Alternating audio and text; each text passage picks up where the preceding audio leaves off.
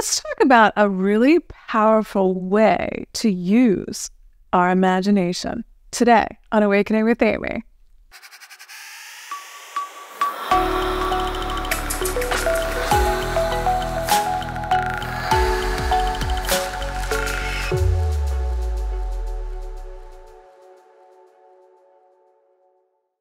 Hi, welcome. I'm Amy Valentine, certified life coach, hoping to awaken within you a mindset that you can be, do, and have any desire. Today, we're going to talk all things Neville Goddard, the power of our imagination, and not just in theory.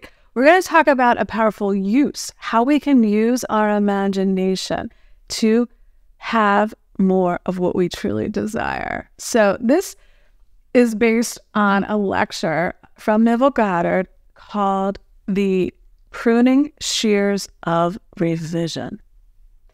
In this lecture in 1954, Neville talked about the mind, our mind being our garden, and how we use that garden, that mind, is our imagination. Whatever we're imagining, whether we're aware of it or not, is what we are going to live, or what we're living, right?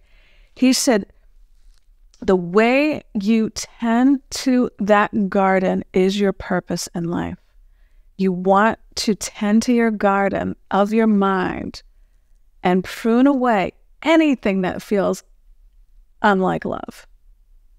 Anything that is not pointed towards your ideal for yourself, for others, or for the world. He says you want to prune it. And how do we prune it? How do we pull those weeds and prune the garden, all the stuff that's growing in the garden? Well, he calls it revision. Revision is like the cure-all. It's the basis of change within. He says to try to change anything outside of ourselves, whether it's a person, a circumstances, he said is basically, it's futile. It doesn't last. It doesn't work. It doesn't get to the root cause. It's like, pulling a weed without getting it from its root. That weed just keeps growing back. So the garden is our mind, and our purpose, like he said, is to tend to that garden. Pruning is about detaching, literally cutting off the unwanted ways of thinking. It's not about trying to get rid of or fixing. We're talking about revising things in our life versus resolving them. And why is that powerful? Because when we revise, we're taking that energy right now, what we're doing with our imagination right now, and that's gaining momentum to create our future. But when we put our energy, our mind on, trying to resolve things, fix things, figure things out, now we're pouring all our energy into the unwanted circumstance, and that energy just keeps growing. It keeps giving us more of what we don't want. And we're all programmed to believe that we have to resolve things and fix things and solve things. But again, we're using the power of our imagination, that energy in that moment, to focus on unwanted. And you cannot, like Abraham says, you cannot focus on two things at once. You can't focus on unwanted and get wanted. It's impossible. So this revision technique of Neville's is a powerful way to use your mind, use your imagination towards your ideal. So how do we do it? He said the pruning shears of revision goes like this. At the end of your day, you want to get into a relaxed state. Just whether that means, just taking a few deep breaths, whether it means laying down while you're in bed, or just sitting down in a chair that's sort of like a dark room, anything that relaxes you. Take a few deep breaths, and then he says, review all the day's events from a non-judgmental perspective. Just be the observer. then he says, anything that came up as in your review, in your daily review, he said, rewrite it. Revise any situation, whether maybe, you got into an argument with a coworker. Maybe you got mad while you were driving to work. Maybe you were in a meeting and somebody said something to you that made you feel inferior. Whatever it is, rewrite each event so it matches your ideal. And then he says, practice the ideal, the revised version, the edited version, until a feeling of naturalness comes over you. He said that feeling, that until you feel that it has tones of reality, almost, kind of like, like when you're dreaming at night, right? Sometimes dreams feel really real, like you think you're in it. It feels so real that you don't even know it's a dream, right? That's what he's saying. Practice it until don't practice it like it's your job. This is just a soft touch, a light touch. So, and Neville has a quote, and he says, when I speak of feeling, I do not mean emotion, but the acceptance of the fact that the desire is already fulfilled.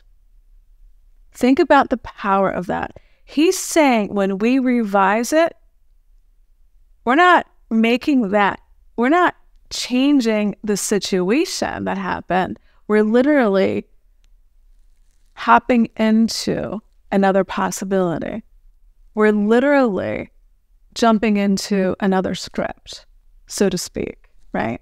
Because A Course in Miracles says all scripts are written, and the one you're living is the one you're focused dominantly on, right? So everything is available. So think about revision as your connection to an alternate reality, meaning the way you would have preferred things to go. And this is your power. So Neville said in this lecture also that you cannot be free and not forgive. And what he said, the essence of revision is really what Scripture meant by continual forgiveness of sin. And to sin means, in metaphysical terms, to miss your mark, to not hit your goal, your ideal, right? So continual forgiveness of sin.